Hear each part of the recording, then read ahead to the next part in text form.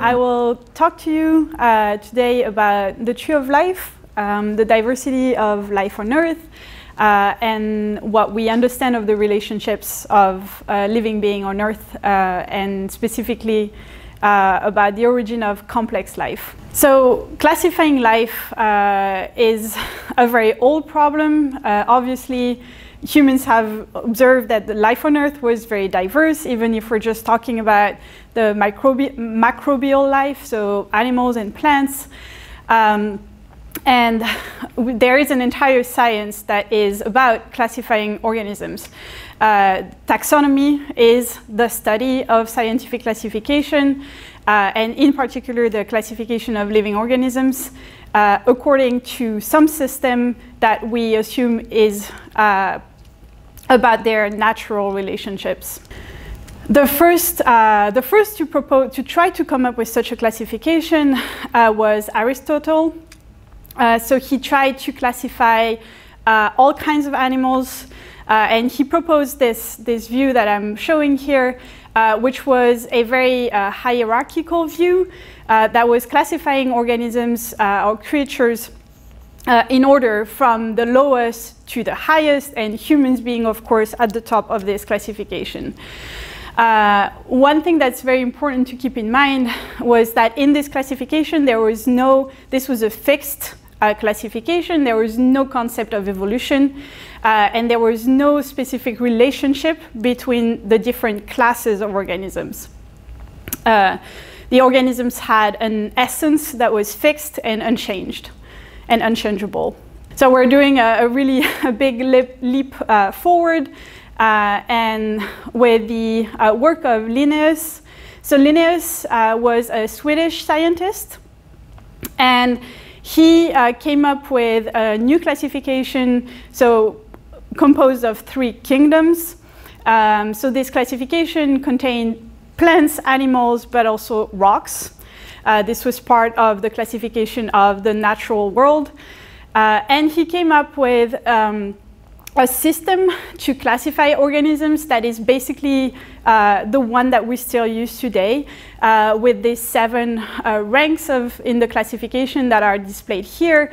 And if you're familiar with the genus species system, this is still the system that we use today, and this is what he invented.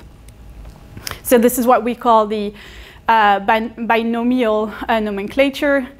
And so here I just depicted his coat of arms. So he got a coat of arms that had 3 colors on it, and each of them representing animals, plants, and rocks. Of course, so those classifications, well, they were all about what we could observe with the naked eye. And once we discovered microbes, of course, those classifications became different.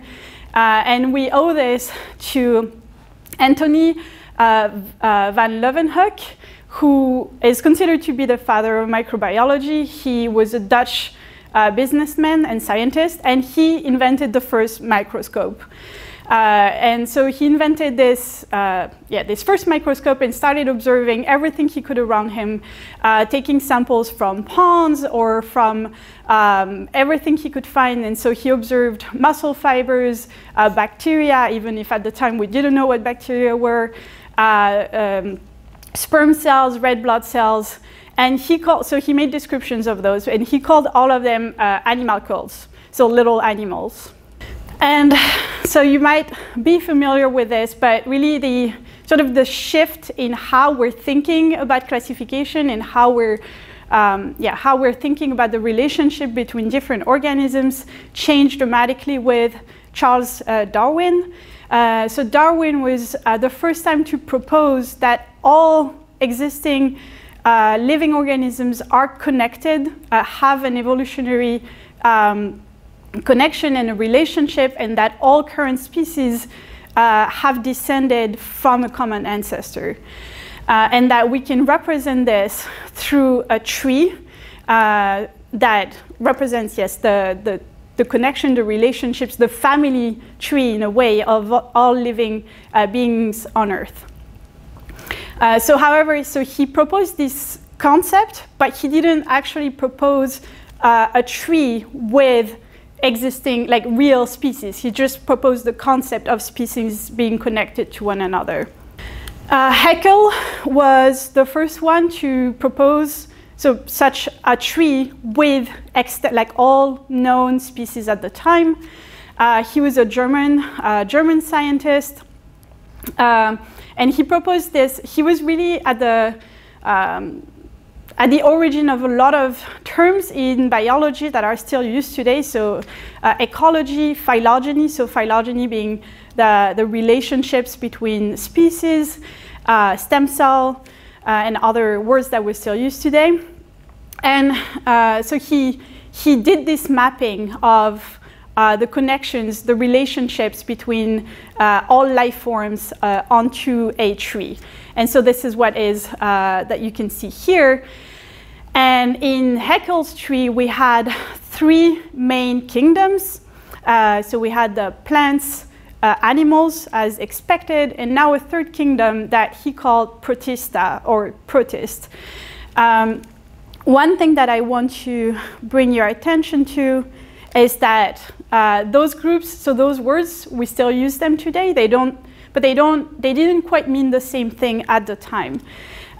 So for example, in plants, we could find fungi. So fungi were considered vegetal life, so plants, but we could also find in this domain of life bacteria that were the photosynthetic bacteria.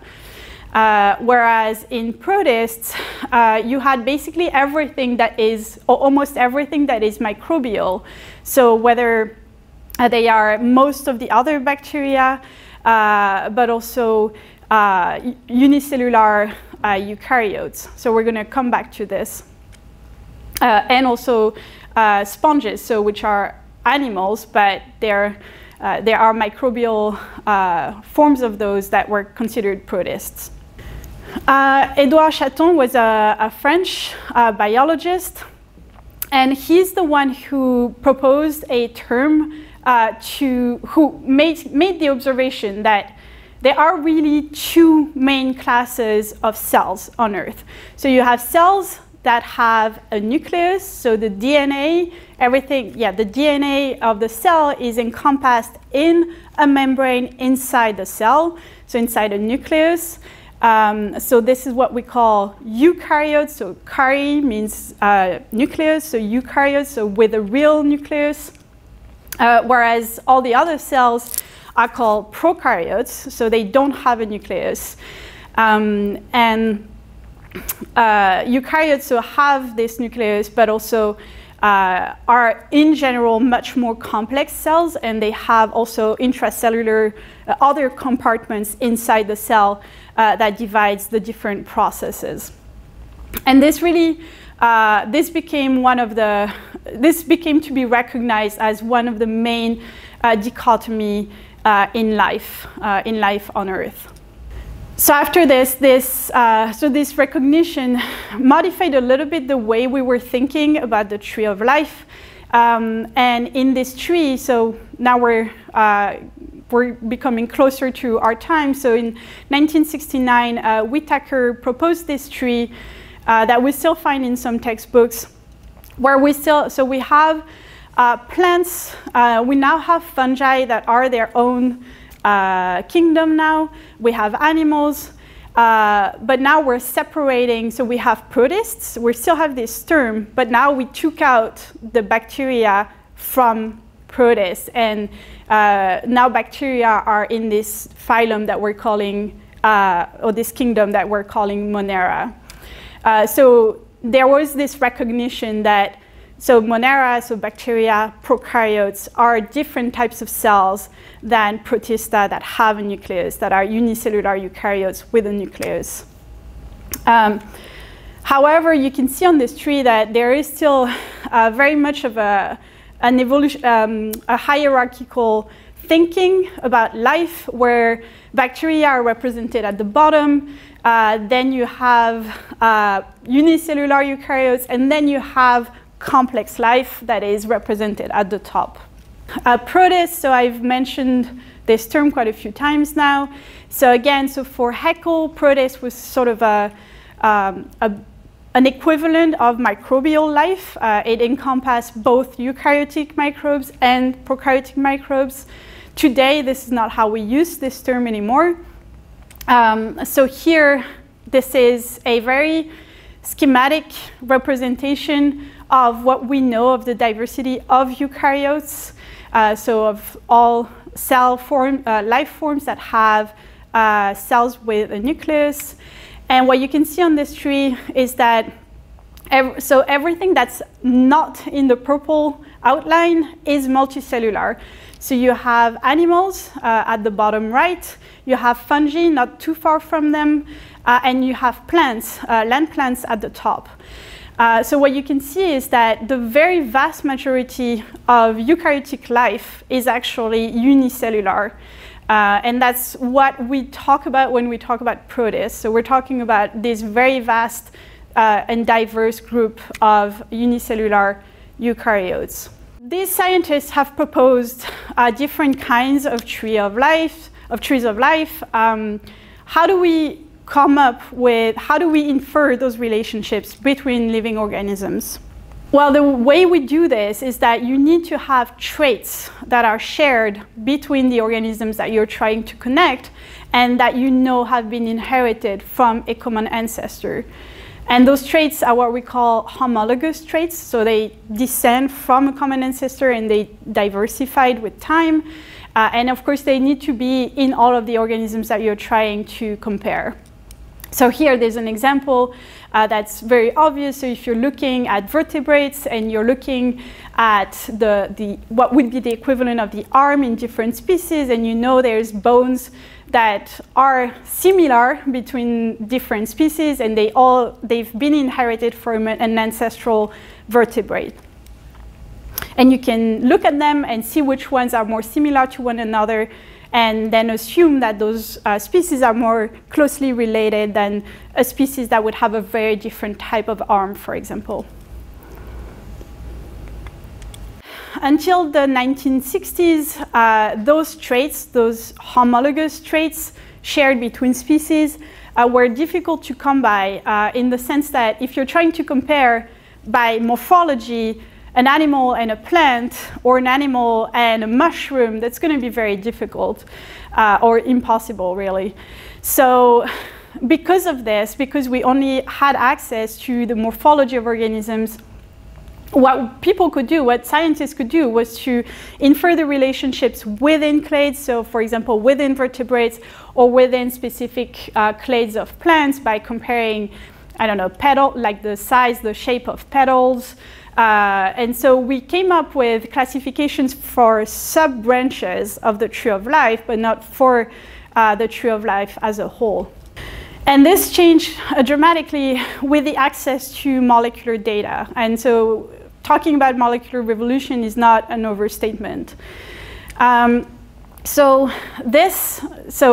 all cells, all living cells that we know, have some universal homologies in how they function, how they encode the genetic information, and how this information is transcribed and translated in the cell into proteins, so that are doing the various functions in the cell. So there's a little scheme here. So all cells encode the information on DNA. This DNA is transcribed into RNA, and this RNA itself is translated in proteins. And so all cells do this with a very similar mechanism. And to do this, for example, the last step, so the translation of the RNA into proteins, all cells will use ribosomes, so those big structures, they're big protein structures that are reading the RNA and translating this into different amino acids, so the building blocks of proteins. And all cells, all bacterial cells, all eukaryotic cells to do this translation, they use the same dictionary. They use the same correspondence between the letters that are on the RNA and what amino acid that corresponds to. And so this ribosome, as I've just mentioned, so the ribosome is a really key structure that is responsible for this translation. It's found in all cells, and it's a big complex that is composed of many proteins, but also of RNA molecules that are embedded in those proteins. And because this is something that you find in every single cell, Carl Woese had the idea of using this, basically this homologous character that you find in every cell, and to try to compare it between different organisms to infer how close they are from one another. So for this, he used one of the RNAs that is found in the ribosome. So this RNA, the ribosomal RNA is small subunit, because it's universal, and because it's so important for the cell that those are characters that tend to evolve quite slowly, which is good, because if you're trying to compare organisms that have diverged millions and billions of years ago, you want to have a character that is evolving quite slowly. And because it's such an important protein, such an important structure, it's also something that you find in very high abundance in the cells. So it's actually fairly easy to extract from any kind of cell that you would have and to sequence it. So he used a technique that was developed by Fred Sanger that allowed for the first DNA sequencing. And so how this worked, so this is a pretty ugly image by today's standards, but this was really revolutionary. So what they did here was to extract those RNA molecules that I just talked to you about, that you can find in any kind of cell. And then this molecule, so it's a strain of RNA, so it's letters, it's nucleotides, and you can use an enzyme that will recognize like specific patterns and cut the molecule wherever they find this pattern. And so you can do this, and you will end up with different, like, fragments of your RNA molecule of different sizes. And RNA is charged, like that's a molecule that is charged, and because it's charged, you can migrate it on a gel. We call it a gel. So you use current and electrical current, and you can make those molecules, those fragments, migrate. And because those enzymes recognize specific patterns, and that the RNA is going to be a little bit different in every species, it's going to be similar but not identical, then those fragments are not going to be exactly the same in every species. So you're going to have different fragments, and when you make them migrate, you get this, those gels with all the different fragments that you can observe on this gel. And this is what we call a catalog. And this catalog is or fingerprint is going to be specific to every species that you're looking at. And the idea is basically just to do this for many species, or as many species as you want to compare, and just to look at this fingerprint and see how similar they are between species. And so the more similar they are, the more closely related those species are. And he came up with just a metric to calculate the similarity between those fragments in different species. And he used this to compare a dozen or 15 species at the time, which was already huge. And he wrote this paper that came out in 1977, and that was the first molecular phylogeny, and that allowed us to discover what we still call the third domain of life.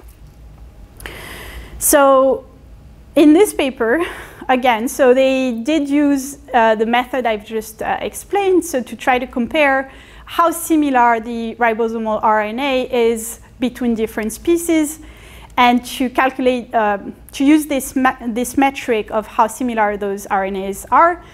And if you look at those numbers a little closely, you can see that some species have RNAs that are a lot more similar between themselves than relative to other species. So he found 3 major groups of organisms. And by looking at which those were, he recognized that the first group contained basically what we already knew to be bacteria. Yeah, this was just sort of confirming what we already knew. So bacteria were very different from eukaryotes, and they form a group. He found a second group that was basically corresponding to eukaryotes, so where he found plant, fungi, and slime moths, so unicellular eukaryotes, so protists, that were all forming also a group.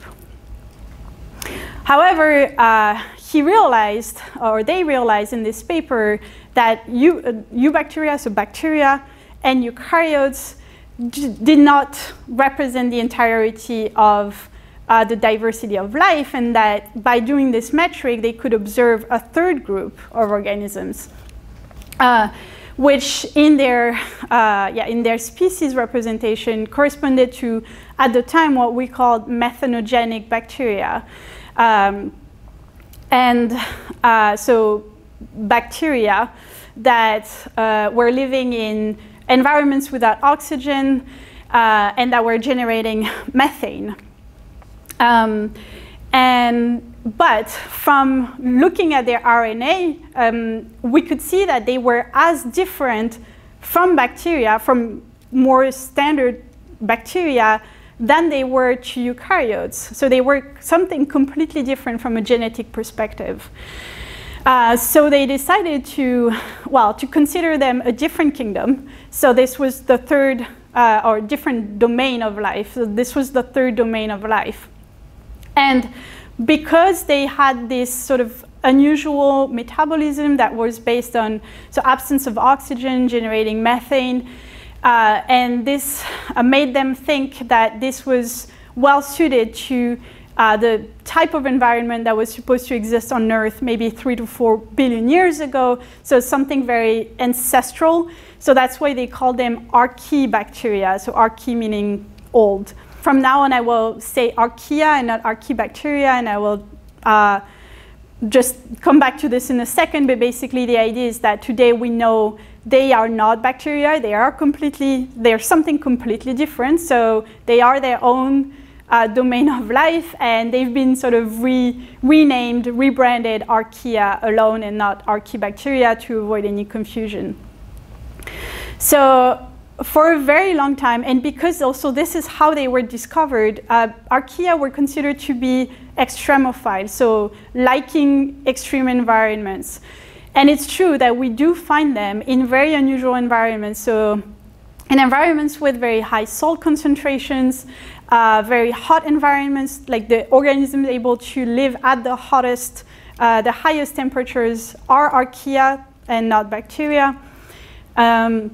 They like, or they can like very acidic environments or with very high levels of different metals.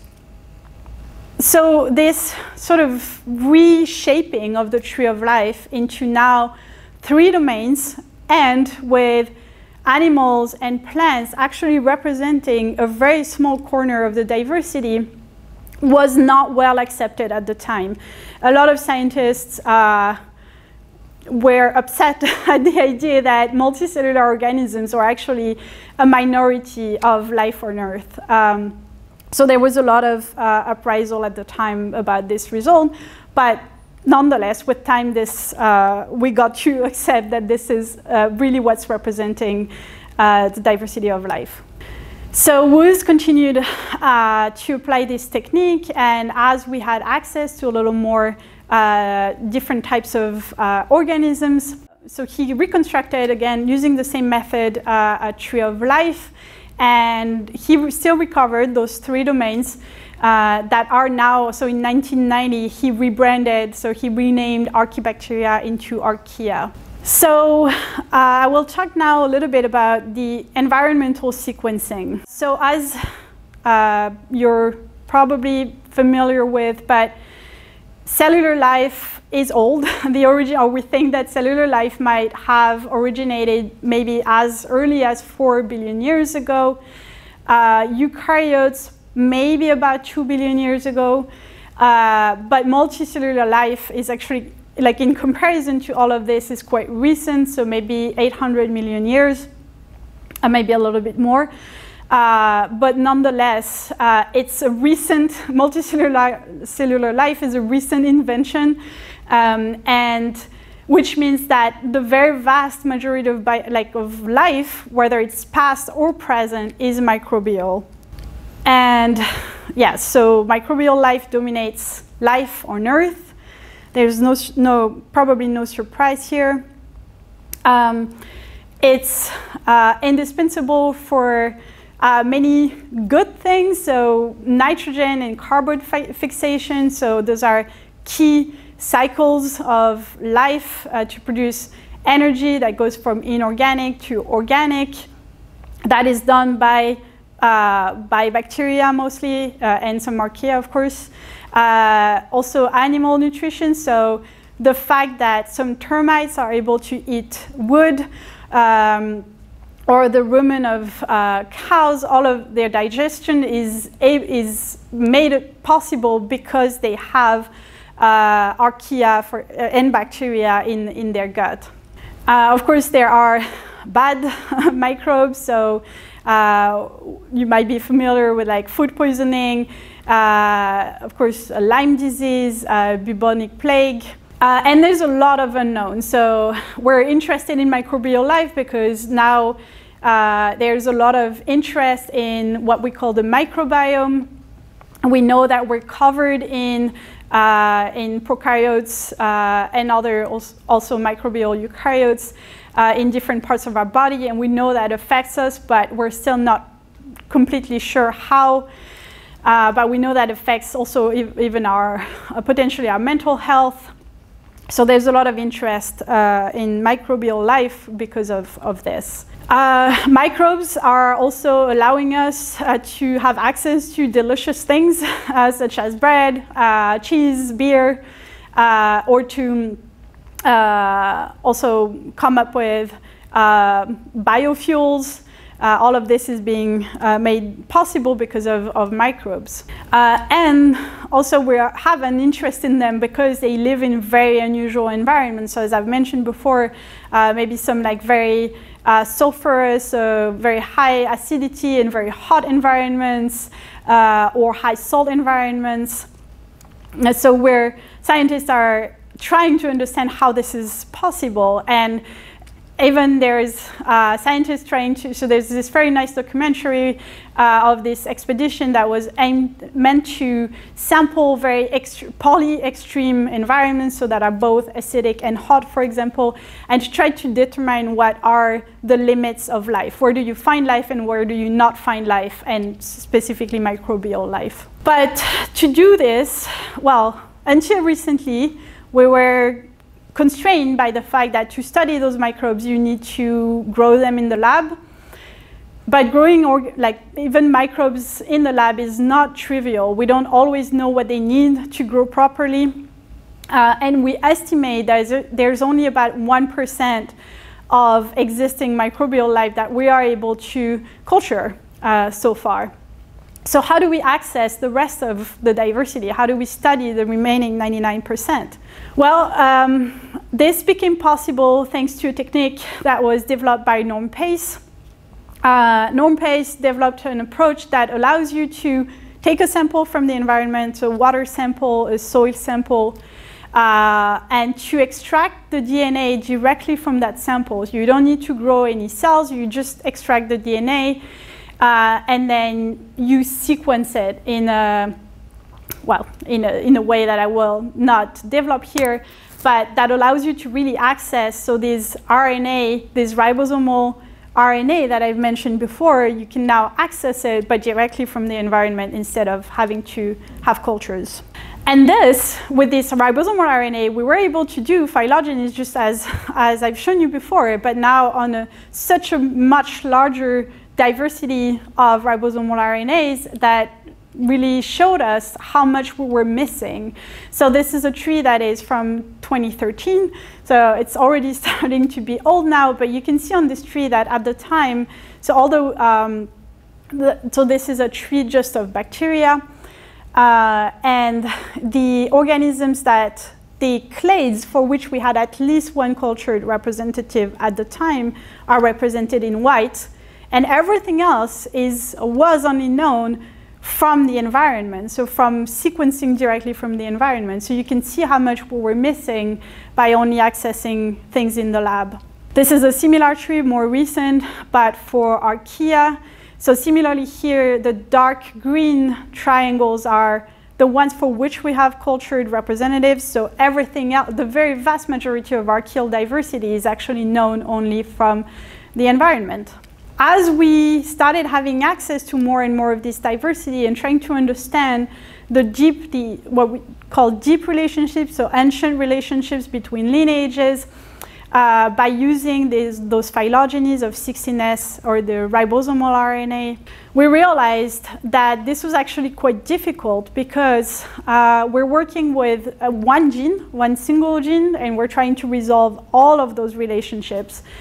And the problem is that the only way you have to evaluate how close species are or how distant they are is, again, by comparing this gene and see how similar it is between different species, or how different it is. And you can have difficulties retracing those relationships if you are in a situation where species or different lineages diverge very fast. So you've had a very short amount of time during which differences can be imprinted, registered in the molecule that you're looking at. Or if this is combined with divergences that happened a very long time ago, then, well, you might have had differences that allowed you to retrace those relationships, but with time, you can have what we call multiple substitutions. So mutations that happen over and over at the same site, and so eventually the signal, the historical signal, gets erased. A conclusion that trying to reconstruct a universal tree of life just based on this ribosomal RNA was actually impossible, or at least did not allow us to really well resolve the deep relationships between organisms. Again, because we're working with one gene, so it's a limited number of characters. You have multiple substitutions, what we also call saturation. So this leads to what we call poor resolution of those deep relationships. So trying to overcome this, we moved from being interested or looking at one gene to try to look at the entire genome of organisms. And this was made possible, again, thanks to technological advances. So at the end of the 90s, we started having access to whole genome sequencing. So the first bacterial genomes were obtained in 1995, first archaeal genome in 1996, the first yeast genome in the same year. And so from there on, having access to more and more entire genomes. And as always, this is pretty exponential. So this is showing you the number of available genomes that were sequenced for different domains of life. So archaea, bacteria, eukaryotes, here are also represented viruses. And this is not to scale because now I've just updated with the number of genomes we have today, and we have over 400,000 genomes, full genomes that are sequenced and available. So how does that help us? Well, now, instead of using one gene that we can compare between species, we can try to use many genes. So which genes are we going to use? Well, if you look at any genome, you have more or less, we can classify the genes in this genome into three categories. So you have the core genes that were also called the housekeeping genes. So this is really what is the key functions of a cell. So anything that is related to maintaining, repairing the DNA, doing the expression of this genetic material, so replication, transcription, translation, cell division, obviously. So those are such important genes that you do expect them to be found in all cells and to be conserved across distantly related species. In contrast, you have what we call the flexible shell. So those are genes that will be more to do with how you're interacting with your environment. So what kind of nutrients you take in, how you process those nutrients, how you transport things in the cell, etc., and how you interact with your peers. So those are less well conserved. They're going to be more specific to the type of environment you're in. And so they're more linked, to the phenotype you have, what kind of metabolism, what kind of nutrient you use and you need. And finally, you have orphan genes.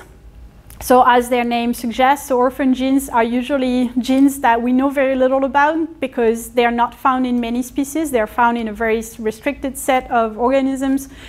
They tend to be involved in very recent adaptations to an environment. And those are genes that tend to be gained and lost very fast in evolution.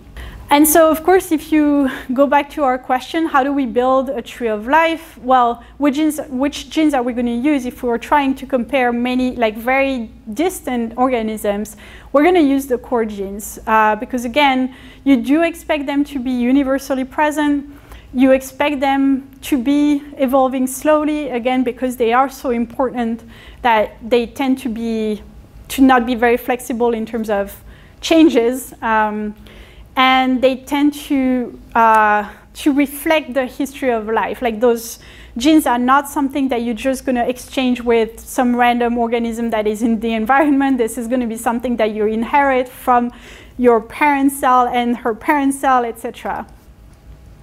So those genes are going to really reflect the relationships between organisms. So how many genes is that? Well, that's actually not so many. It's better than one, but there's probably less than 100 genes that you do expect to find to be conserved across the entirety of life. And again, those genes tend to be involved in what we call those informational processes, such as DNA maintenance and expression, and so, for example, ribosomal proteins. So how do we do this? How do we combine the signal from multiple genes? Well, maybe we'll start by how do we use the signal from a single gene? So we've talked a little bit about this earlier, but now we have access to the actual sequence of genes in an organism.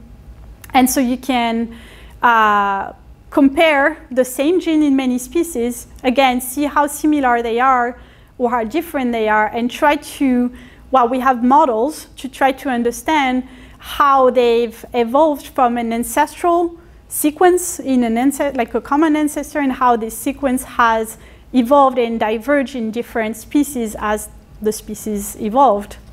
So for example, here we have 4 species. We have the sequence corresponding to the same gene in those 4 species, to a homologous gene.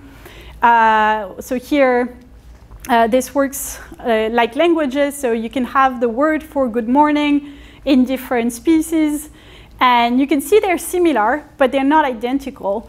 And you can try to infer which letter was inherited from the ancestral word. So for example, the G obviously is the same as in everyone, so ancestrally that must have been a G. Now after that, some species have 2 vowels, so 2 O's, or some only have 1. So here you can infer that there's been either maybe a loss of 1 letter in some species, or there's been a gain of a letter in some species. And so you can do this, and doing this is what we call aligning the sequences.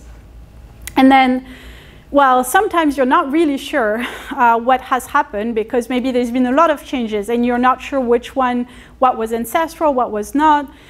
So you're going to remove those noisy regions. So this is what we call site selection. So you're going to keep just the things for which you're sure that they're inherited from an ancestral character. And then once you have this, then you can look at the similarities between those sequences and then make inferences on the relationships of the species that carry those genes. So here in the end, we have the sequence in species 2 and species 3 that are identical. So we are going to assume that those species are very closely related. In species 1, you only have one difference, whereas in species 4, you have 2 differences with everything else. So we're going to assume that species 4 is the more distant species. And when we do this with 100 genes, well, it's exactly the same. We just combine all the genes with one another. We do the alignments, the site selection, and then you reconstruct a tree in the exact same way. The difference is just that now you have many, many, many more sites to work with. And so this is what people have done. The first tree based on this concatenation, on this like super alignment, was published in 2006. And so they used 31 universal proteins, so ribosomal proteins. And so in this tree, you can see at the time we had access to many more bacterial genomes than anything else.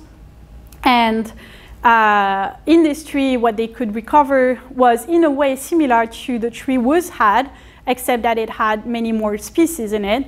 And we have bacteria, archaea, and eukaryotes. This tree, and as in the previous trees, archaea and eukaryotes seem to share are more closely related to one another than they are to bacteria.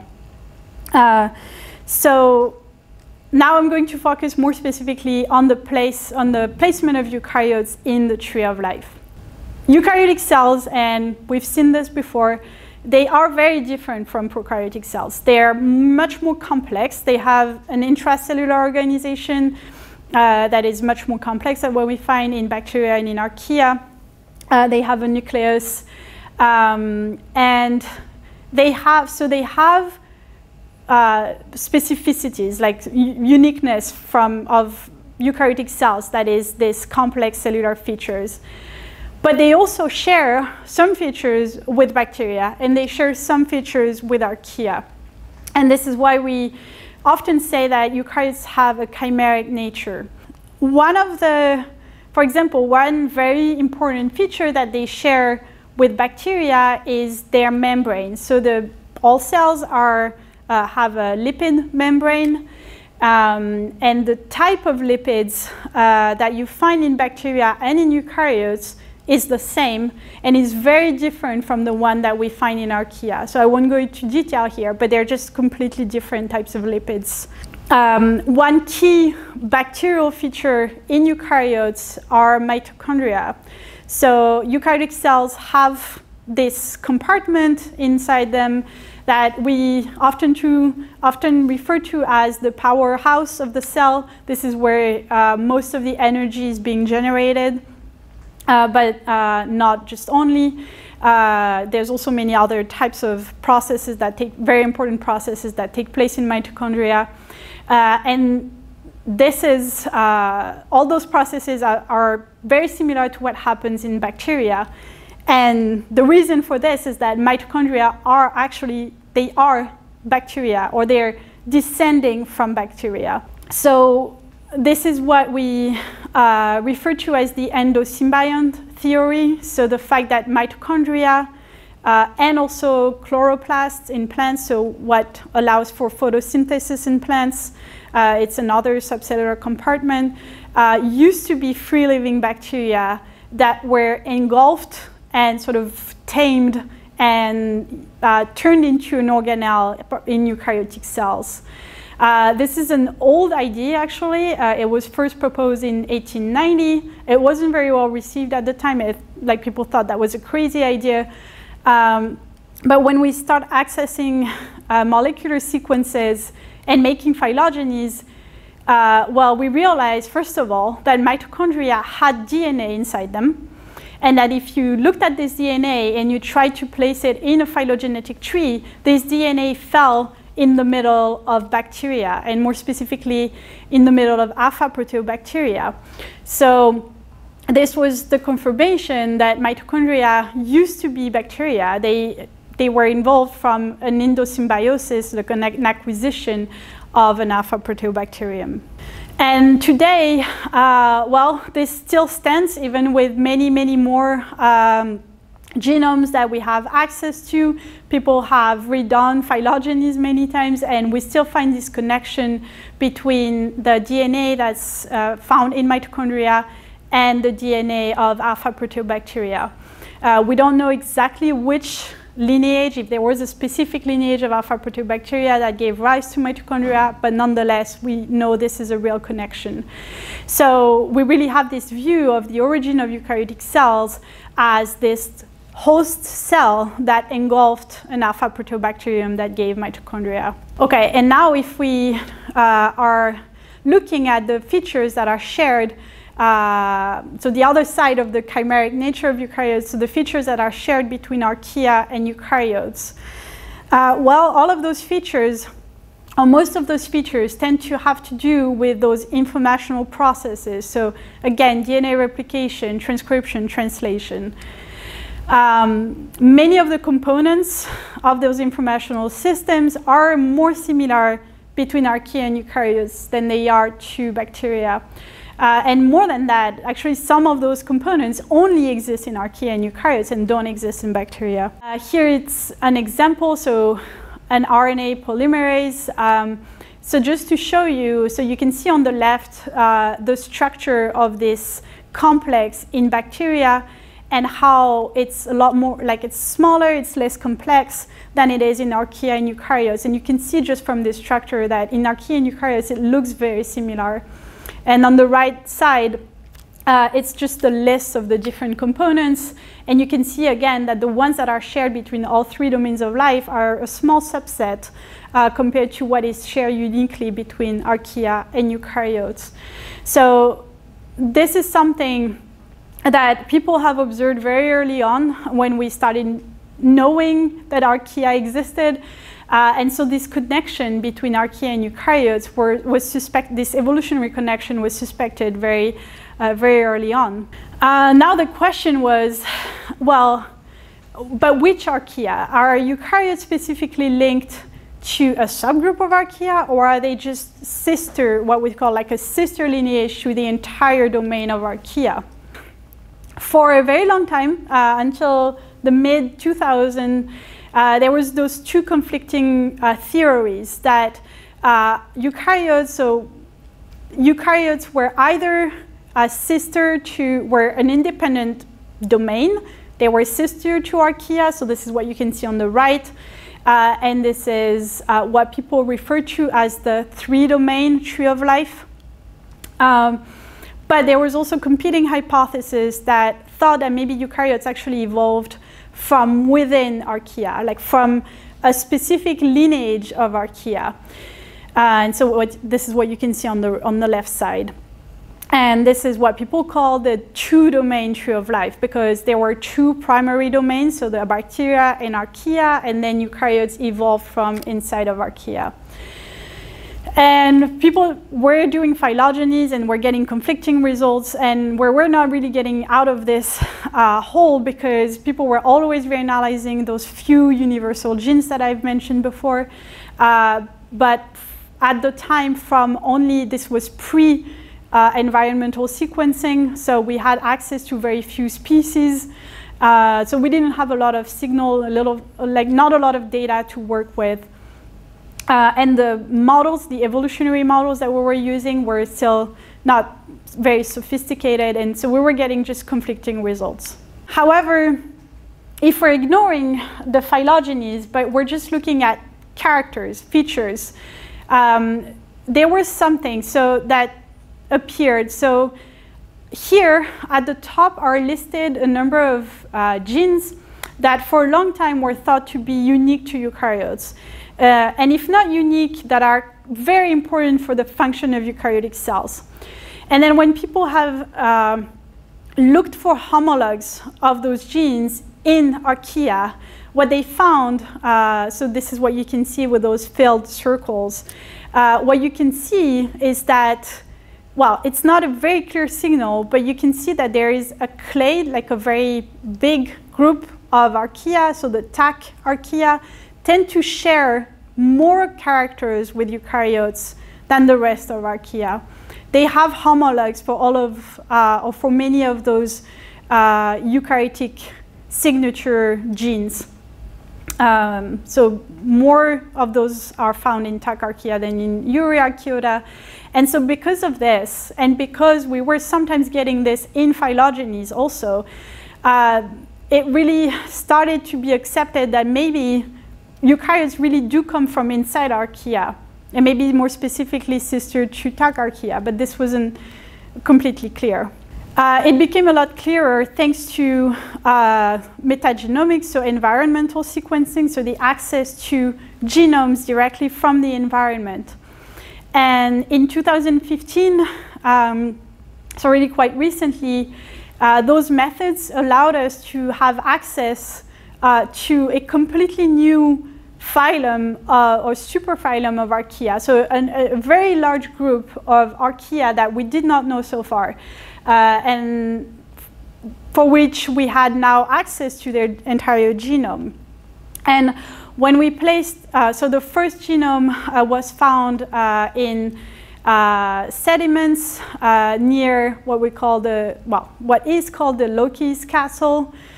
And because of this, the very first representative, so this first genome was called Loki Archaeota. After that, we started having more genomes represent, like, and understanding how diverse this group was. They all have, because the first one was Loki Archaeota, and that's a Norse mythology god, all of them have names after Norse gods that you can see here. But long story short, if we now included those organisms in the phylogenies, now the signal was a lot more clear, and we can see that eukaryotes actually branch not only from inside archaea, but actually from inside Asgard archaea. So this was really a revolution. This was a breakthrough when it comes to understanding the tree of life and the origin of eukaryotes. And this was a paper that was published in 2017. And now when we looked at those genomes, and if we're thinking back of those eukaryotic signature genes or signature proteins, and we're updating this presence-absence table, well, what we can see is that those Asgard archaea have many, many, many more homologs of those eukaryotic signature genes than any other lineage of archaea, which was like an independent but additional evidence for the connection between those archaea and eukaryotes. And I'll just finish by saying that, well, all of this was made possible by metagenomics, but we now have the culture of the first representative of those Asgard archaea, and they show that those archaea are, like, from a morphological point of view, they are really quite unusual and complex, which would fit well with the fact that they tend to encode more eukaryotic-like genes, and in particular genes that have to do with cytoskeleton and cell morphology and trafficking. Nonetheless, they are archaea. They're not some hybrid organism. They are small cells, and they do not seem to have any internal complexity like eukaryotic cells. We're starting to have a clear understanding of the connection between archaea and eukaryotes. We also know for sure that mitochondria evolved from bacteria. So there is evidence for a fusion event at the origin of eukaryotes.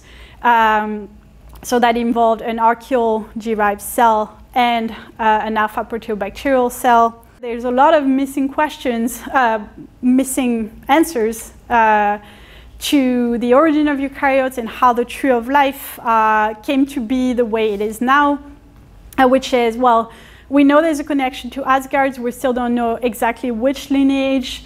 Same for the mitochondria. We know that they were related to alpha proteobacteria, but we're not really sure which ones. We don't know yet what was the interaction, what was the driver for this interaction between those two cells that led to this endosymbiosis. And how did this complexification happen? In which order? What drove this complexification of the cellular compartmentation? And was there any role of viruses in the origin of eukaryotes? So those are all pieces of the puzzle that people are currently working on to better understand how eukaryotes came to be and how the tree of life really looks like.